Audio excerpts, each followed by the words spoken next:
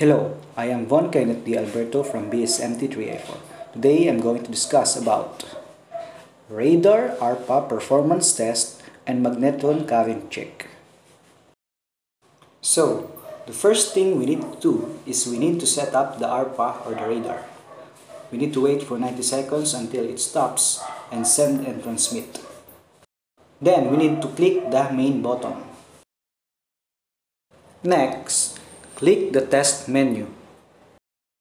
Once clicked, inside the test menu, there are different buttons such as self-test, monitor test, keyboard test, mon display, system alarm log, and system information. But the one we need is the mon display. After clicking the mon display, we will see an echo. In order to get information from this echo, we need to adjust the VRM to the farthest point of performance monitor pattern.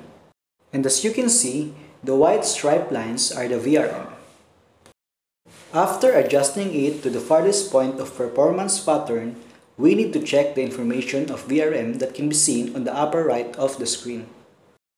So, as what I've said earlier, that the VRM is on the farthest point, as we can see, and the VRM information is in the upper right, which is 16.83 nautical miles. After that, we are going to check transmitter and receiver system attenuation value. It is said that it must not exceed such limits. For transmitter system, it must be less than 7 decibels, and for receiver system, it must be less than 3 decibels. After checking it, we can now exit. Just click exit button below on the lower right part of the screen. Now, we'll proceed to the magnetron current check. First, we need to change the range to 48 nautical miles. Now, the range is already set to 48 nautical miles.